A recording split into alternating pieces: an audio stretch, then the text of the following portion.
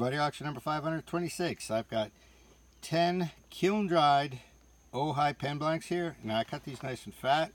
Ohai has such a beautiful grain in it. This is gorgeous, really nice. I like the striping in it. And combined widths on these, I've got 10.5 inches. So these are a little bit better than an inch square. And they're all cut pretty much to the same length. So I've got 5 3/4 to 5 7/8 right in there. So right between. Really beautiful wood. It's going to be a pleasure to turn these, and they'll take a nice finish. They're going to be beautiful when they're done.